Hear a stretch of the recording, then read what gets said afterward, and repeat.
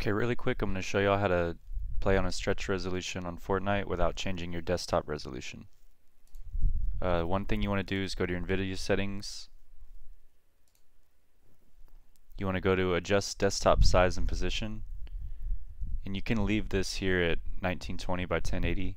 Just make sure this GPU, this is perform scalings on GPU. You want to make sure that override the scaling is unchecked.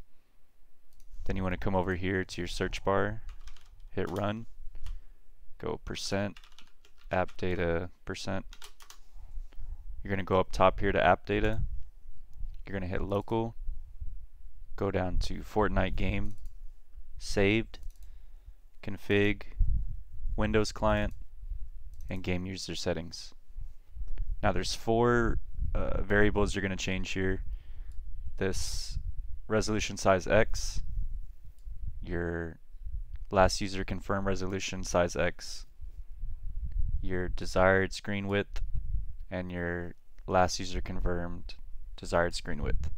Once you change those four to whatever stretch you want to play on, you press File, Save, and you exit out.